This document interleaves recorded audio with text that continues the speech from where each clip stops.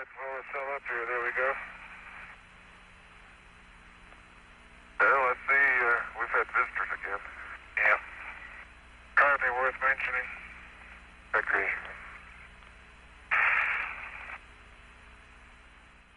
Do you believe in life on other planets? Oh, yes. There's not much question at all.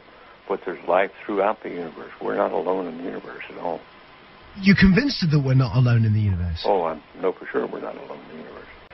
And I happen to be privileged enough to have been on the fact that we have been visited on this planet. And the UFO phenomenon is real, although it's been covered up by our governments for quite a long time. It is a real phenomenon. And there's quite a few of us that it's been well covered up by all of our governments for the last 60 years or so.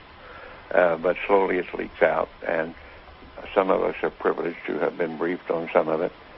But I've also been in military circles and intelligence circles that knows beneath the surface of what has been public knowledge that, yes, we have been visited.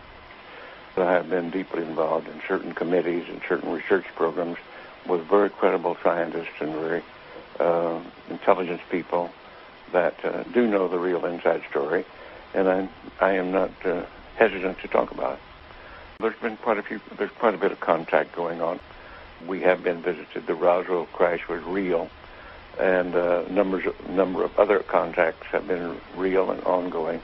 It's pretty well known to those of us who have been briefed and been close to the subject matter, and that there's UFOs in the skies all the time that are very likely alien craft. Now, not all of them are. I suspect some of them are homegrown. I suspect that in the last 60 years or so that there has been some back engineering and the creation of this type of equipment, but it's not nearly as sophisticated yet as what the apparent visitors have. An object which is at the same place all the time but appears to be tumbling.